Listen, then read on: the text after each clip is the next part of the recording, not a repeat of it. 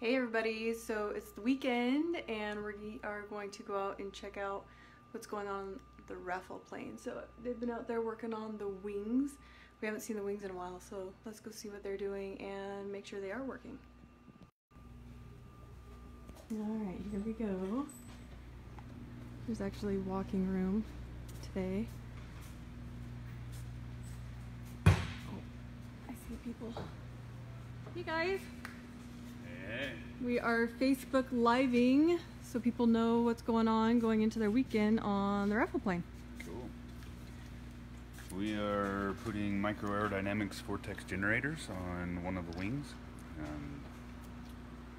And we've got the engine getting all of its accessories put on. I can tell you a little bit about Vortex generators, sponsored by Micro Aerodynamics, and they are these little guys. They look like yay, and we've painted them. And How did you paint those? we take tape and turn it inside out and put it on a board, staple the tape down, and then stick these to the tape, and then put them in the paint booth, spray them. And are they all the same color? Yeah, we're just trying to match the where they're going. So we've got them set out there right now, but they're all loose. And these templates, we measure out, follow the instructions, measure out everything, and then place these stickers down there. And then Andrew's going along cleaning all that surface so that the glue will stick. And then there's a two-part glue you put on them, and you just stick them in the little hole that they're supposed to go in. And then you peel all that off, and they're in place.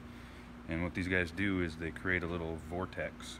As the air comes over, it spins the air, which re-injects the boundary layer. Wait, I have to back up so I can get your animation. Can you do that again? So it causes the air as it's coming up on the wing to spin and creates a little vortex at each one of these. So it causes a re-injection of the airflow into the boundary layer that's on top of the surface of the wing, and ultimately what that does for you is it slows down your stall speed, slightly increases your cruise speed, and probably the most important thing is that it makes your stall a lot less aggressive when the wing actually stalls. Instead of braking, it just kind of gets mushy, so you can still control the airplane to some degree. And do these just go on the wing, or yeah, there's some that go on the bottom of the horizontal stabilizers to help the tail do the same thing, so your elevators don't stall. And those would be white because the horizontal stabilizers would be white. So if you guys want Vortex generators on your airplanes, contact Micro Aerodynamics, and they will get you all set up with the kit you need specifically for your airplane, because we can't just take these and put them on a 180, can we? Not this particular set, because they're not. These are for certified for Super Cup, but they do have them for Cessna 180s and a whole bunch of other airplanes. So they're probably one of the best mods you can do. They're super lightweight and they're fairly very effective and affordable. So the other thing that's a little bit different about these wings is they have the crosswind stole kit.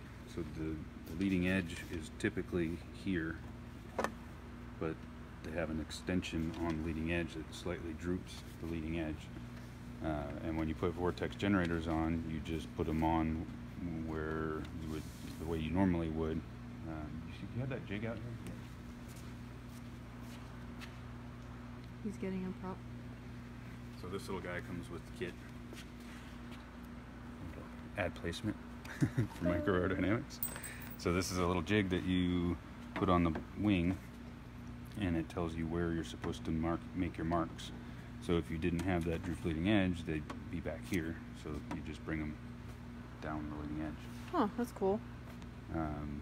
And Charlie Center and Crosswind Stole, they sponsored the leading edge kit, and there'll also be a big stall fence that goes down the top of the wing and a little piece out on the wing tip, but those are in primer and still need to be painted. I can show you a little bit about what we're doing on the engine. Sweet.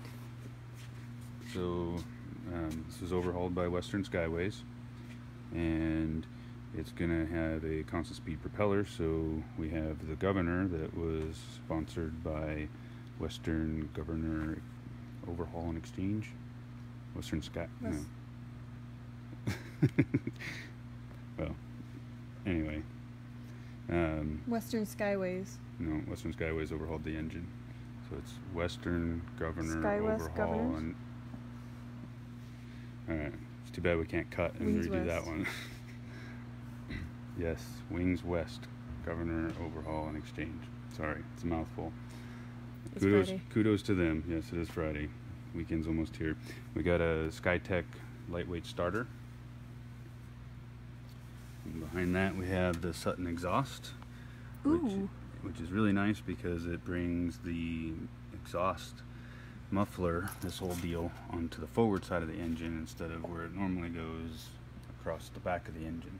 So you have a lot more room to work back here. It's very mechanic friendly, and it increases performance. Isn't it supposed to be really light too? It is pretty light. Yep. These are the Tanis preheater probes that go up into each cylinder, and these will all connect, and they will connect along with the oil pan pad, which is just got glued on today, so it's taped in place till the glue sets. We have a B&C oil filter adapter assembly. It will have, the reason it only has one magneto right now is because we're waiting on a couple of parts, and then it'll get a drive unit for the electro-air electronic ignition. And then this guy here is going to house the plug for the Tanis preheater, so you can just walk up and stick your plug on there, and this little light will come on to tell you that you have ground power to your preheating system. Oh, nice. So you'll know it's on. Mm-hmm. And then down here we have the lightweight plain power 70 amp alternator, and we're waiting on a belt for that. Yeah, so there's the engine, wings. You probably remember the fuselage was sitting over here the other day. It's now in the paint booth, and it just got its first 2 cross coats of silver, and we're going to sand that out and spray another cross coat of silver, and then we have to wait 7 days for the solvents in the paint to gas off before we can paint it. So during that time frame, we're going to be rigging the engine and the cowling and getting everything lined up so that it's all ready to go for that final paint and assembly. So that's where we're at. Yeah. Cool. Alrighty. So if you guys have any questions, or if there's something specific you want to see on the raffle plane, let us know. And now that we have pretty much all of our parts and pieces here, we can do some specific videos. Cool. Alright. Have a good weekend.